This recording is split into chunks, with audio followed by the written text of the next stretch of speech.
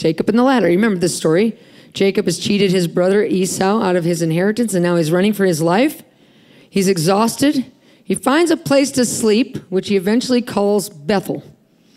Amen. It says he took a stone from that place, and he laid it down as a pillow. Sounds like the prison I was in. Okay, stones for pillows. Yeah. Okay. Lays it down as a pillow, puts his head on it, and he has a dream. Now, in this dream, the scripture says that he saw a ladder set up on earth, and at the top of it, it reached to heaven, and the angels of God were ascending up the ladder and then descending back down on it.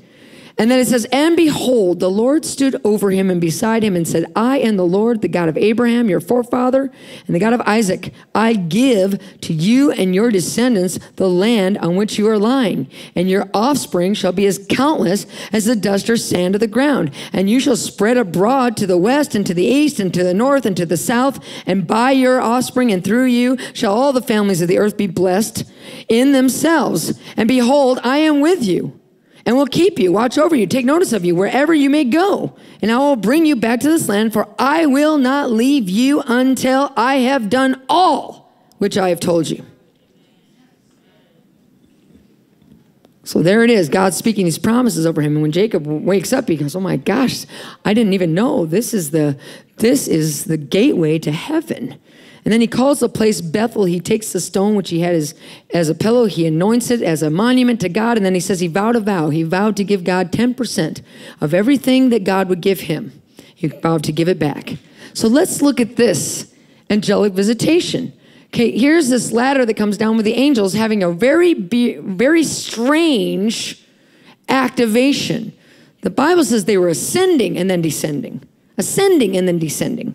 Why? You would think, well, angels are in heaven, aren't they? Wouldn't they be descending first and then ascending? Why this strange order? Why are they ascending first? Because God was there speaking promises over Jacob, and the angels were doing what angels do. They were hearkening to the voice of the Lord. The angels that were already around Jacob, how many of you know angels are already around you here on earth? Hearken to God's promises that were being spoken over Jacob, descended up the ladder into heaven to get the stuff needed to make the promises come to pass, and then descended back down to bring it to Jacob. See, that's why angels are around you. So when you speak, that's proof right there that they ascended and then descended. They ascended, then descended. That means they're already down here around you.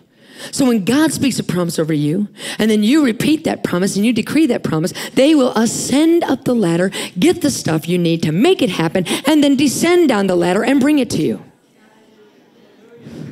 Sometimes I just play, when God gives me a promise, I'll play the whole chapter that promise is in on my audio Bible. How many of you have an audio Bible? How many of you don't? Bad people. Go get one. It's the biggest blessing you could ever have. I'll play the promise I get from God from that chapter on repeat all night. I'll play it over myself. And while I'm asleep, just like Jacob, the angels hearken to that word being played over me. Sometimes I'll see them. I'll see them in my room. I'll see the angels like opening up a hole in my roof. And then the angels that are around me ascend up the ladder and get stuff, and they start carrying it back down and bringing it to me. You can play that chapter, Genesis 28, over yourself all night while you're sleeping. And the same thing will happen. It will open up the realm for angelic activity to happen. Did you hear what I said? Okay, now, let's go a step further. Is there a place in Scripture that actually shows this process of the angels ascending into heaven to get the stuff needed to make a promise come to pass and bringing it back down? Is there a place in Scripture where it actually shows that Jacob received a manifestation of that process? Is there a place that shows that he actually got what the angels went to get? Yes. Do you remember after this, Jacob goes and he meets up with Laban. And he begins to work for Laban so he can marry his daughter Rachel. He eventually has both Rachel and Leah as wives. And he works for Laban for many years, and Laban takes advantage of him. And he is cheated extremely. Have you read this story? Okay. So finally, Jacob gets a little tired of it. And he goes into Laban to speak and say, look, I've worked for you for years without hardly any recompense. I'm ready to take my wives and my children and leave. And Laban goes, oh no, you can't leave. It's been shown to me by a the diviners that you are the reason for my prosperity. Duh. You think? So please don't go. What do you need in order to stay? So Jacob says, okay, this is what I need. He said, give me all the spotted, speckled, and streaked sheep out of the flocks as my payment, and you keep all the white sheep.